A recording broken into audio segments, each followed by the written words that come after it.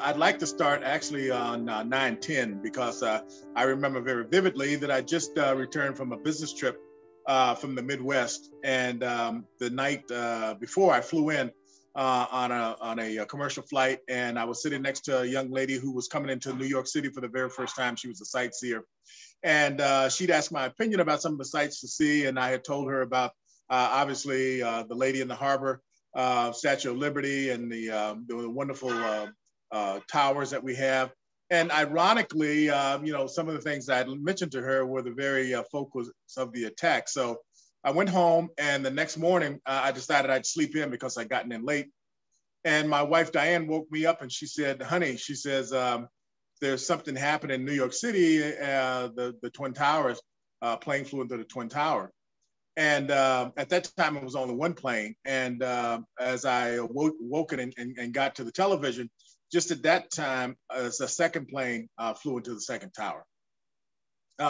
Needless to say, like all Americans at that point in time, we were gripped to our television for the next, several hours, if not days. And it had, just the atrocity of that horror, it still affects people who were close to it. And what I didn't know at the time is that I had a coworker where I was working at the time at the Mutual of New York, who had a son who was in the tower right at the point of impact.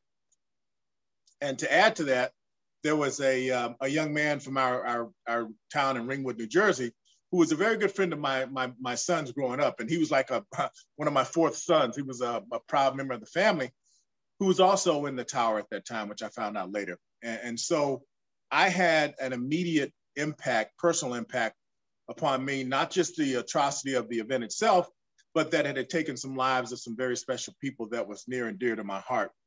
And at that point in time, it began to gnaw at me that this happened on American soil. It happened in New York City, of which I was based at the time.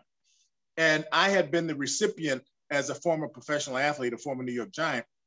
I've been the recipient of so much adulation and so much recognition as a member of the New York Football Giants that it dawned on me that I had a responsibility and I had a conviction that I should do something to respond in kind, to show my appreciation and to show my thankfulness for having had such a storied life as an adult, that I wanted to be able to do something to call attention to what I felt was a very compelling cause. Growing up in Greenville, South Carolina, in the segregated South, I had a very, shall we say, it was a very difficult childhood. And I always had this wanderlust that I wanted to be able to see the America that I saw on television as a young kid, the Harriet, Father Knows Best, and all of those kind of things. I wanted to see that kind of America because it wasn't what I was exposed to in the segregated South. And so I always had this desire to see America up close and personal. And you say, well, George, what does that have to do with 9/11? Well, I think that the two dovetail perfectly at the time. I wanted to be able to call attention to the fact that so many heroes of 9/11, first responders and all the medical techs and law enforcement who had responded, had been exposed to a lot of debris down at the World Trade Center. And as a result, they were getting illnesses, they were getting sick, and many of them were over a period of time were dying. And I felt as an American celebrity from New York that I could call attention to their plight. And so I went to some very influential friends of mine at the time. And I asked them, I don't want to do another golf outing. I don't want to do another, fundraising dinner, because those, although good and very meaningful, I wanted to do something more significant that was commensurate with the event itself. And so I was talking to a very dear friend of mine by the name of Lee Reeves, and I told him about my desire to see America up close and personal. And I said, Lee, what if I, at that time, it wasn't a we, it was just me, singular. What if I walked across America and I linked 9/11 with it as a fundraiser? And he thought for a moment. He said, what do you mean walk across America? How are you going to walk across America? I said, well, simple, walk across America. He thought the idea was too enormous. but he thought that it had some merit. And so at that point in time, I said to myself, George Martin, as a former professional athlete, has been called upon to call attention to so many causes throughout my entire career. What if I, in return, asked those individuals to support my idea for raising funds for these heroes? And so I began to do that. I began to talk to every individual that I could think of, Shelley, and it was an extensive list. And without fail, every one of them, I mean, we're talking hundreds of people, every one of them except one said yes. To me, that was an omen. And I began at that point, and I was so motivated and inspired by that, I began to put the pieces together as to how I could do this epic fundraiser. And I was talking to the gentleman who I was working with at the time by the name of Dave Jurist, who is a central figure in the New York area because he heads up the Tomorrow's Children's Fund. And I was an honorary member of that organization. And he said, George, he says, I think it's a magnificent idea. I think that it might be an enormous undertaking. So are you sure about this? And I said, absolutely sure. And he says, well, what kind of name do you think you could associate with this? And Shelley, I went through a litany of, off the cuff names, and he started laughing. He said, what is this for? And I said, it's for 9/11. He says, so why don't you just call it A Journey for 911? I mean, in retrospect, a stroke of genius. And that's how it started, Shelley. So that was it. My desire to help raise funds for the heroes of 9/11. We came up with this organization, A Journey for 911. And I mean, everything just sort of dovetailed. I was reading a manuscript that I developed during the course of this, and I look back in retrospect and I saw how all these things begin to dovetail almost seamlessly. My agency at the time, they gave us all the free legal advice in order to establish a not-for-profit 901(c). There were individuals who contributed everything from shoes, donations, across the board, including money. And initially I said, well, if I can raise $1 million, Shelley, that would be wonderful to help first responders of 9/11. And as I began to continue to put the pieces together, a colleague of mine, a coworker at the Mutual of New York at that time, he said to me, he said, George, he says, I think it's a great idea and I'd like to join you. I said, you're kidding. He said, yeah, I'd like to join you. And so when he came on board, the organization itself, Mutual of New York, said, you know what? We will give you as much support as you need, including the time off to accomplish this. So I'm sure you've heard of the name Bo Dietl, who has a very successful security business in New York City. He came on board and he provided security for the entire trip free of charge. So we had a team, we had a 5-person team, just cut to the chase. I had a road manager, I had a general manager, I had security, I had a medical technician that was provided by Hackensack University Medical Center, and myself. So it was a 5-person team that we initially launched, and it coincided with the start of the NFL season, in which the New York Giants helped support the launch. So I saw myself on the day of the launch walk from the George Washington Bridge to Giant Stadium on the opening day of that NFL season. And that would be the official launch to take me across the United States. Now, one other thing that bears noting is that I also went to 3 medical institutions that I'd had a relationship with, most notably Hackensack University Medical Center. And I asked them that if I embarked upon this journey, would they be supportive of it? And they said they would, because for every dollar that I would raise, they would match it with an equal dollar of support. So that was such a motivation. And to have 3 hospitals do that, and they would eventually become the recipients of the fundraising, it was phenomenal. And so we put together this ragtag team of 5 of us, and we embarked upon the journey on opening day of the NFL season. It was a sensational send-off. The media covered it, and as you've already alluded to, you spoke to Jay Winnick, who was my PR guy, who just did a masterful job. As a matter of fact, he won an award for the job that he did. And we embarked upon this journey, which I thought initially might take me, maybe a couple of months, a little bit more. And it was something that was it was just one of the greatest things that I could think. I mean, I won the Super Bowl, and to me, as a collective endeavor, as a team, I thought that was the epitome of success. But embarking upon this journey for 911 and to do it almost as a solo endeavor, because I was the only one who did all of the walking, the 3,000 plus miles across the United States. To me, that was equivalent to winning a Super Bowl, because it took place over the course of 9 months. And Shelley, the people that we met on the road was an inspiration unto itself. That's a whole nother story, because again, given my background, being African American, walking across all manner of areas in the country, I thought for certain that there would be some issues at some point in time. But I can tell you this, that not once during that entire 9 months, not once did we ever have a negative encounter, not once. Shelley, we walked across and people came out in droves to meet us, to support us, to ask us to come to their homes, to come to their business establishment, to come to schools, to come to universities and speak to their faculty, to speak to their student body. We estimated that I spoke directly to well over 1 million individuals during that journey.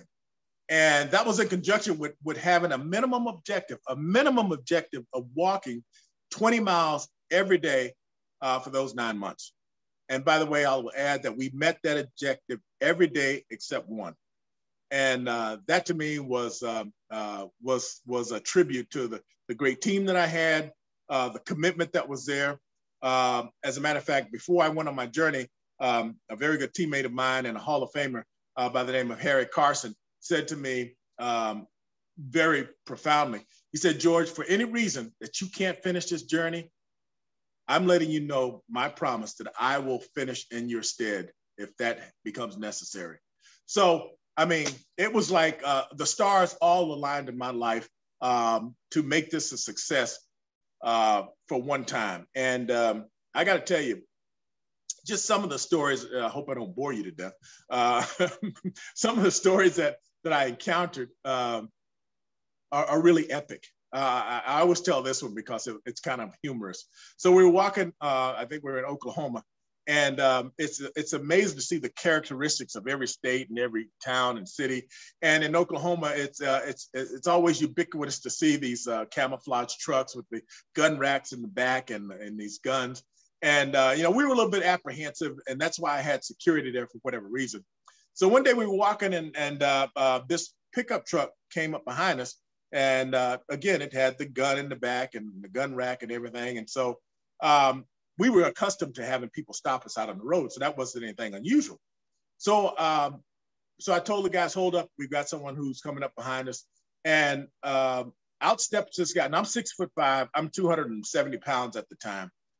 And out steps this guy who's about 6'8", and he's about a biscuit away from 300 pounds. I mean, just this enormous guy. And he's got the bib overalls. He's got the hat that he looked like he's been wearing since birth. He's got the beard. He's a typical, a local establishment guy. And he gets out the truck and he starts walking toward us. And I said to my team, I said, "Hey guys, hold up. I'll diffuse the situation, whatever it is. I'll take care of it." So I walk over to the guy, and I think that I'm being diplomatic, and I extend my hand to him, and I said, "Hello, sir. I'm George Martin from the New York Giants." And he smacks my hand away. And at that point in time, I near soiled myself because this guy was huge. And he comes up to me, Shelley, and he picks me up off the ground and he says, "I don't want a handshake. I want a hug." And he picks me up off the ground. I was just shell-shocked. He says, "I've been watching you guys for weeks and I couldn't wait till you guys got down here." He says, I wanted to invite you guys to our home. I want you to invite you over to the restaurant. And he says, "I want to make a donation to A Journey for 911. It almost brings me to tears to this day. I mean, it was just so compelling. And there were stories like that that happened singularly each and every day. There were scores of young students that would come out in the cars, and there would be just throngs of them come out. They pull in front of us and they say, you know, Mr. Martin, can we have your autograph? You know, and I'm thinking perhaps they were forming some mischief, but they were out just to help support the cause and to meet me. And one of the more touching scenes was one day when we were out riding, an elderly lady, midlife lady, pulled us over. And I'd had printed up some photographs that I would give as autographs under those circumstances. So she pulled in front of us and she got out of the car and she had a little child with her. So I told my team, I said, hey guys, bring me up some autograph pictures because we've got a little kid here. So we want to make sure that we give them a souvenir. So I walked over to the lady, assuming that she was the mother of the child. And I said, hello, ma'am, how are you? I'm George Martin. She says, yes, I know. She said, Mr. Martin, I apologize. I don't want to hold you up. I don't want to stop you. And I said, it's okay. We're accustomed to that. And I said, I'll be glad to give you an autograph. She said, oh, no. She says, we didn't come out here for an autograph. And I said, you didn't? She says, no, Mr. Martin. She says, this is my grandchild. And I just wanted her to see what an American hero looked like. And I wanted her to meet you. And you could have bought me for a nickel at that point in time. I mean, I was just totally, it was just, and she then reached into her pocket. And I could see that she wasn't a woman of means. And she made a financial contribution to the journey. And my first reaction was, I don't want to take her money because, I don't want to, create a financial situation for us. And my road manager, Mr. Lee Reeves, grabbed my arm. And we were so close, he knew what I was going to do. He said, George, he says, you can't turn down the donation. He says, she's giving that from the heart. And that's something that she wants to set an example for her grandchild that will live forever. And he was absolutely right. So I reluctantly accepted the donation, but she wanted to teach her child something about heroism. And she wanted to make a statement that she was willing to give. Though small it was a mighty lesson that she taught her grandchild. How much in all did you raise through a journey for 9/11? We raised in cash over $3 million for a journey for 911. So I kind of exceeded my goal. And when you add that to the matching gifts, that's a total of $6 million that went toward the first responders of 9/11. And that to me is not the biggest story. The biggest story are the throngs of heroes that I met out on the road who gave and gave and gave. As a matter of fact, Shelley, some of those relationships, almost 13 years later, still exist. And I'll give you one example. We were going through New Mexico, and what would happen customarily on some occasions is that when we entered into a particular city limits, they would send out a policeman, fire truck, or something like that to help escort us through their jurisdiction. And it was a means of support. And we'd become accustomed to that on some occasions. And one day, a patrol officer came out and he was very excited. And he says, hello, Mr. Martin. He said, I want to be able to provide an escort for you through my jurisdiction here in town. He says, we've really been looking forward to it and we're very excited about it. And I said, oh, great. Well, we really, and I said, you're welcome to come out and join me. And a lot of people would get out of their cars and they'd walk with us. So anyway, we walked through the jurisdiction and it was a wonderful time. We met some of the townspeople, which again was our custom, some of the dignitaries, the mayors, some of the people of town council, some of the people who had businesses. And many times they'd invite us to come to their establishments and eat or to present us with a token of their appreciation. So we did that. And as we were leaving the jurisdiction, this officer said to me, he says, I'm going to call ahead because I want my neighboring town to provide a similar service for you when you walk through there. And I said, oh, great, that would be perfect. So anyway, he calls ahead and he speaks to the captain or whoever it was in the next jurisdiction. He says, hey, listen, George Martin's coming through the fundraiser for 9/11. He says, we gave him an escort through. He says, I'd like for you to be able to provide an escort for him as he goes through your town. And the gentleman on the other side said, absolutely not. And Shelley, this officer went ballistic. He absolutely unloaded on this guy. I mean, we were watching it in wonderful horror as he said, do you realize what this is? And he reeled off a litany of reasons why this should be appropriate. And the guy on the other end was unfazed by it. So that officer, against all odds and against protocol, provided an escort through the neighboring town. He was that committed to it. And I will never forget that. And to this day, we are still friends. We communicate regularly by email, and he's now since then retired. We have a relationship where we communicate and we interact. And I will never forget that guy. He's just a wonderful, wonderful, dedicated American citizen who understands the importance of what real patriotism is all about. That $6 million you raised, where did it go exactly? That's a lot of money. It's a lot of money, but what we did is we divided it into 3 tranches. So it was actually $3 million divided up among 3 hospitals that would then have matching gifts for it. So we gave $1 million to Hackensack University Medical Center. We gave one to Long Island Jewish, and forgive me, I forget the way the third one went, but those $3 million were divided up among the 3 hospitals, and they then provided medical care for first responders and those people who were active down at the tragedy. Because you did this walk in what year? This was, no, Shelley, you're really testing me now. So it was about 2011, I think, somewhere around there. I think it was 2008 to 2009. I think that's what it was, if I'm not mistaken. I sometimes get it confused. But what people don't realize is you did this walk and raised this money because at the time, the government was not providing for the health care of these heroes who now we have either lost to 9/11 illnesses or the ones who have survived, who work that pile for those months, they're waiting for cancer.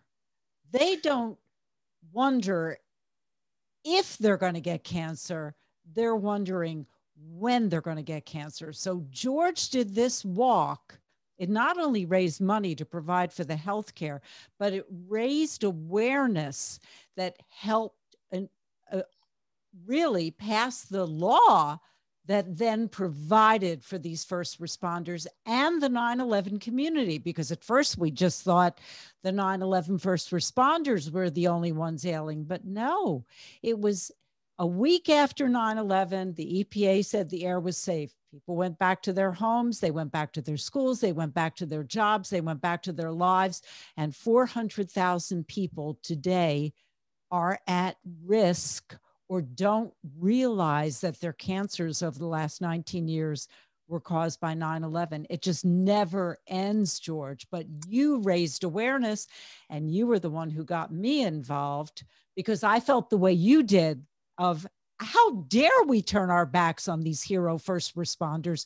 We've got to take care of them. And I joined your local march because months later, we did a walk to Giant Stadium. Only time I got to be on the field of Giant Stadium.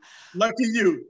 I know, lucky me. I was, and that is where I met John Field, who was instrumental in getting all of this passed all over the years. And so I thank you, George Martin. Well, Shelley, that was the whole purpose of A Journey for 911 was for me to show my appreciation. You know, John Field and I, we embarked upon a couple of things jointly because he similarly had a fundraiser and he brought a lot of attention down in DC to the cause. I was privileged to have been called and testified before Congress on 2 occasions. And ultimately, I was recognized by Congress for my efforts, which I was really humbled by. But you're absolutely right. There was the mission was really twofold. Number one was to raise money directly for first responders, but as you so aptly pointed out, to call attention to their plight because it was being ignored by Washington at the time. And I thought that was just an absolute travesty. And you're right. John Fields he was absolutely a champion to this cause. And so when I had the opportunity to team up with him, I mean, I know he's smaller in stature than I am, but I looked up to him because of what he did. He was so full of conviction. And he's a guy who I admire to this day. Thank you, George. Is there anything else you want to add? Well, I will add this, that in retrospect, as I walked across the country, I came up with a conclusion, Shelley, and it's this, that there's far more that links us, that joins us, than there is that divides us. The journey was a once-in-a-lifetime experience. It really was. It was magnificent in every scale.